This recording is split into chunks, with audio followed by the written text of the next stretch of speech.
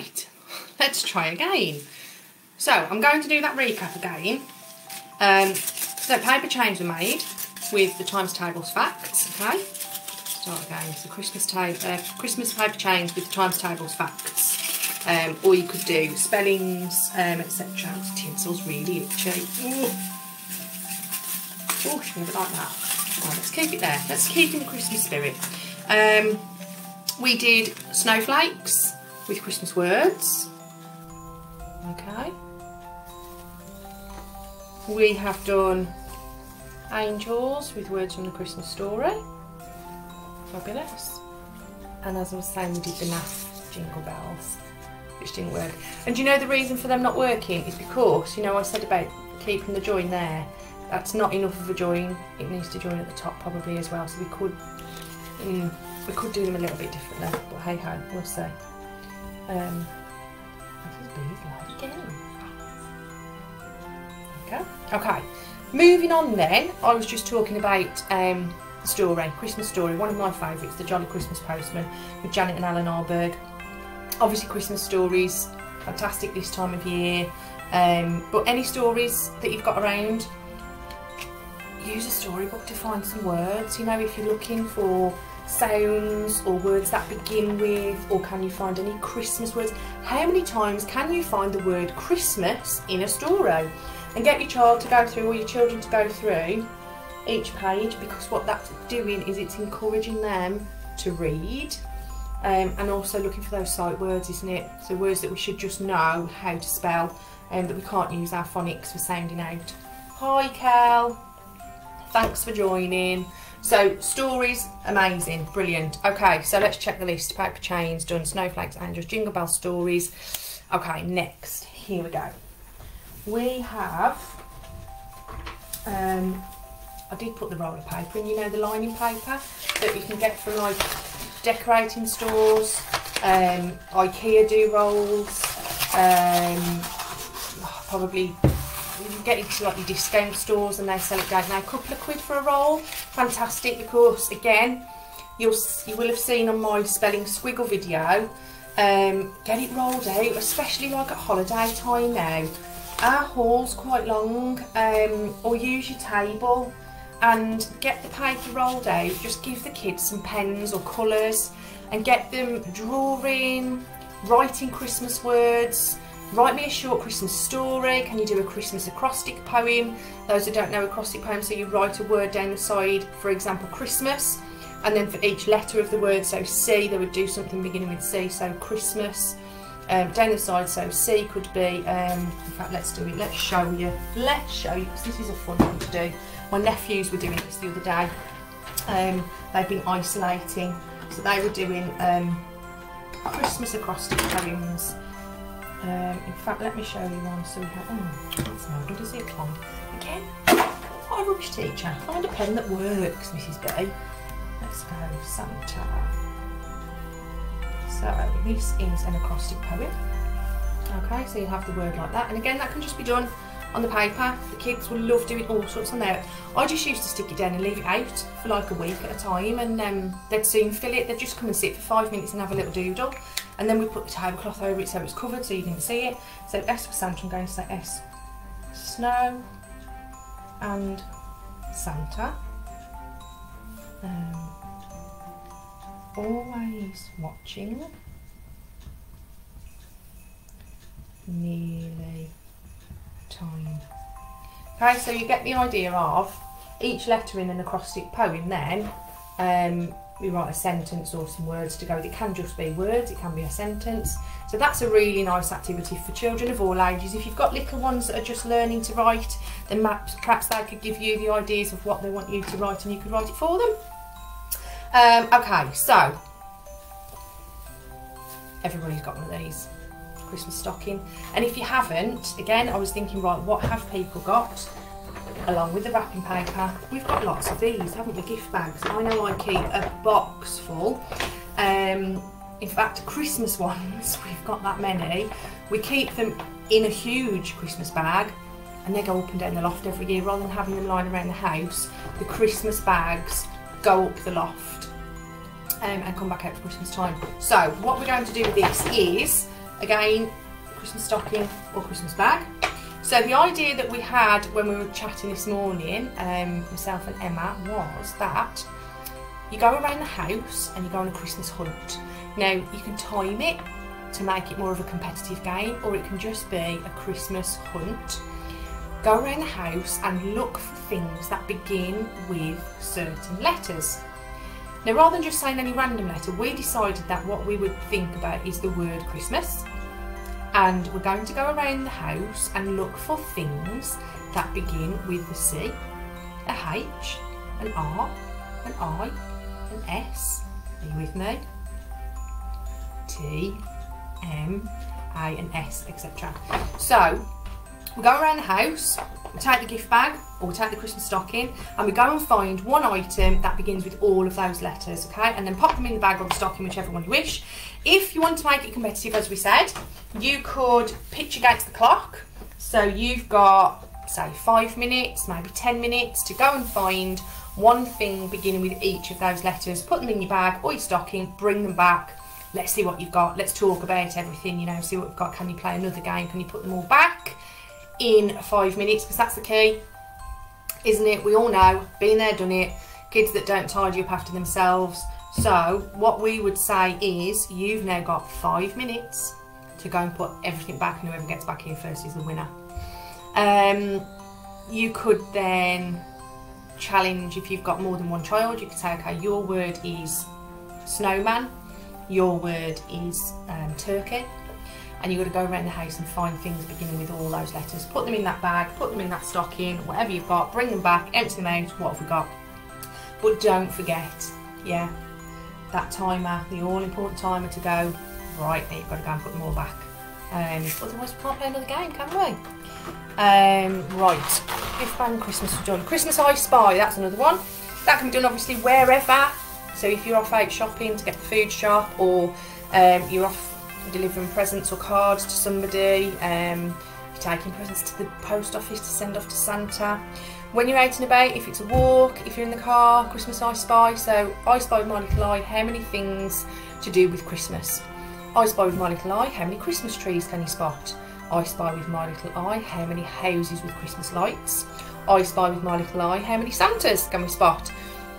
So just looking for things, not sounds, not reading, just look for things, because observation skills are really important as well, aren't they, to help us learn. And being aware of our surroundings as well, that's another good reason for playing an I Spy, just looking for things, not necessarily listening for sounds and finding words. Excuse me. Okay, right, one more I think to show you, Christmas alphabet. Here we go. Hi Beck, and happy birthday Rosa. Shout out to Rosa today. My friend's little girl is 3 today. Hi Rosa, happy birthday to you. Okay, so we have a couple of clipboards in our house. Put one somewhere, I can't find it, there it is. And these are just dead cheap from discount stores, right? So just a clipboard. And the kids love it because they feel really important. I used to use these in the classroom as well, and the children would have worksheets or paper, and they would go around the classroom with their, what's it called? Clipboard, that's the one.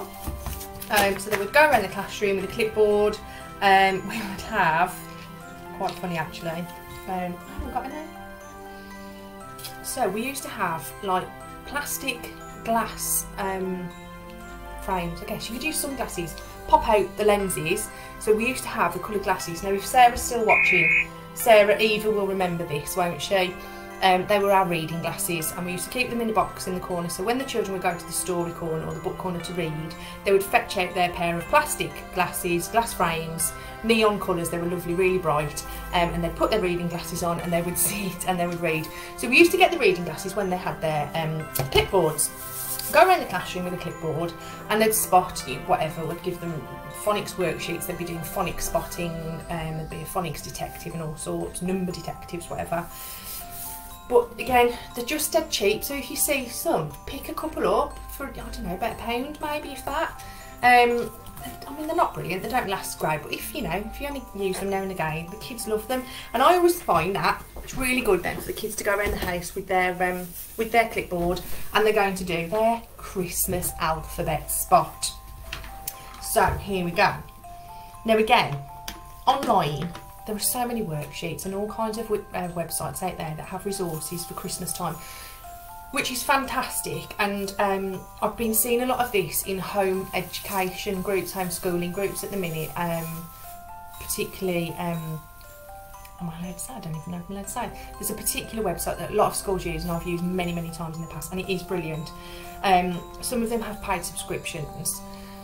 But you know what? You don't have to pay for things, and you don't have to download resources. Make your own, and that's part of the fun for the kids as well. So get them to get their sheet, and you know, it's all good letter practice too, isn't it? So literally get them to write out the alphabet, because that's good practice too. I forgot what came after J, then I had to check. J-K-L-M-N-O-P Q-R-S-T-U-V-W-X-Y and Z. Okay, so now we've got the alphabet. It's our own, it's just a sheet of paper that we've written the alphabet on. You don't need to print stuff. And the challenge now is go around the house and spot all things Christmas. So it's not just spotting things beginning with those letters, it's things that are related to Christmas, okay? Now, you could go around the house and do some Christmas spotting. Another thing that we've done in the past, we won't be doing this year because we can't travel obviously, but if we're going on long journeys to see family over Christmas, we will often take a clipboard or a notebook in the car with things like this for the children, our girls, to join in. Hi Cal! For the kids to join in and just keep them entertained whilst we're on a long journey. You can play the alphabet game, we always call it. So we could say things beginning with, but actually if we're driving around and they're spotting things to do with Christmas, when they spot something, write it on their list. So we might drive around and we might spot, I would imagine an easy one that we're going to spot is a Christmas tree. Okay, so write it on your list when you've spotted it. The opposite thing we could do with this is like a scavenger hunt list. So again, we've done this when we've been out on long journeys, is that I would give the girls a clipboard or a notebook with a list of things to spot. That way then it's not the writing practice, is it, which can be difficult in the car, it's reading practice. So they're looking for things, again, observation, they're reading the words I've written, they're constantly looking and they're aware, so time passes, doesn't it, especially on a long journey. So you could give them a list of Christmas things to spot, and then they go around and tick them off when they find them. So many variations of games to play and things to do that are just really simple, aren't they, and keep them going. Now again, if you've got more than one child, and you've got children who are able to write lists like this themselves, get them to challenge each other, so do something for the other. So one of them gives one a list of things to go and find, while the other has a list of things to cross off. Get them, you know, giving each other challenges for the snow angels, the paper chains, etc. Christmas alphabet, that is it. Please, please, please post any questions whilst I'm showing you these. If anybody has anything they want to ask or anything else they'd like to share, please let me know. Okay, so last of all, so I could literally sit here all afternoon talking to you, but you know, we've all got stuff to do, haven't we? But it's fine, we can do that. What was my last thing I want to do? Okay, so this isn't exactly Christmas related, it's not directly related to Christmas, but I was thinking, one idea that we've had for more video content in the new year, I mean there's so much stuff we still need to cover, and I'll be doing quite a bit over Christmas, so don't forget to like, subscribe and share the channel, guys. One thing that we really want to look at is like mindfulness and well-being and mental health, all things considered, for children, especially this year because we've had such a tough year. And it was actually my Miss B, my little Miss B, Emma, who said, can we do a video, Mummy, that helps children when they're worried about like what we call big write at our school, or extended writing, creative writing, where they have to write a long piece. And I know from first-hand experience as a teacher that children can get very worried and stressed and worked up about that kind of activity, and that shouldn't happen. Our children should not be under that pressure, but they are, and it comes out in lots of different ways, doesn't it? Like, you know, anxiety and upset tummies and things for our children, which is horrible to see, and we have witnessed it firsthand as parents ourselves. And I've witnessed it in a lot of children as a teacher. So that's definitely something we're going to work on in the new year. But one thing that I wanted to share with you today that we use in our house, and the reason I'm doing this is where the Christmas link comes in, is because routine changes at Christmas, doesn't it? You know, it's a very different time of year, especially this year, as we all know.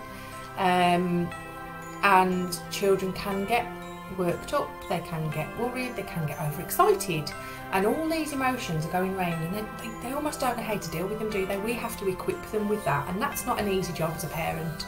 I know, again, we know from first-hand experience. So here's my thing: we encourage our girls to talk. I think it's far too easy sometimes for us just to, you know that, especially as our girls are getting a bit older, that they do like to go and spend time in their rooms on their own. Yes, with screens. You know, our oldest Molly's a teen, so she's on a lot of social media and stuff and doing things, whatnot. They also know it's important to come and have time as a family. When we do, we try to talk. If we find it difficult to talk, we have emojis.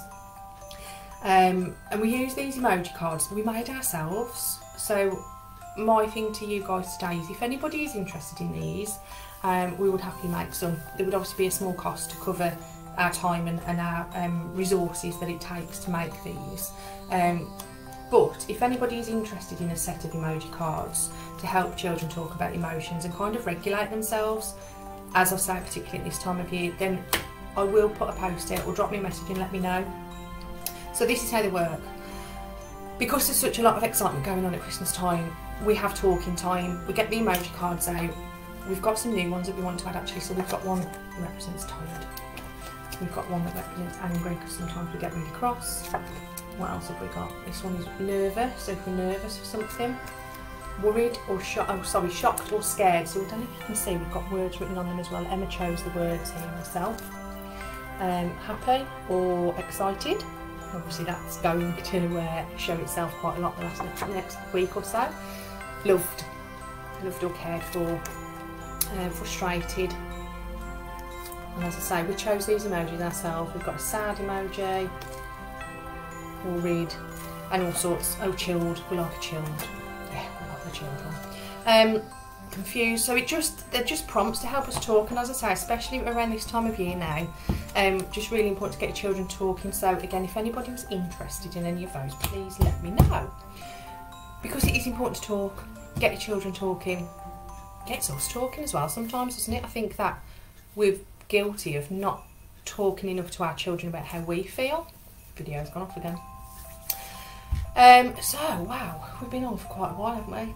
At that, I think we'll leave it, and hope that you have got some good ideas of just some simple learning activities, just Christmas fun to have, you know. And if you want to add that edge on with you still smile and learn, then use those words, numbers, counting, etc. Just incorporate it in anything you do.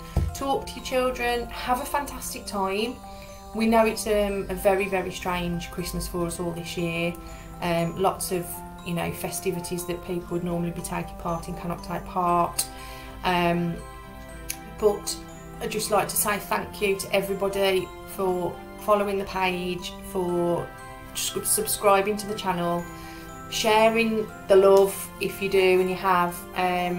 You know, it's really, really, really such an amazing thing to see and still keep hearing people tell me, oh, your channel's amazing. Even people that haven't got children, friends that I worked with yesterday were telling me that, oh, it's really great, you know, and I'm hearing so many good things about it. So please share the love. We want everybody to be able to learn and smile and learn, have fun.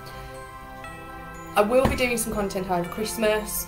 I will be also taking some family time, but I'm off work, so it's a great chance for me to get some content up on the channel.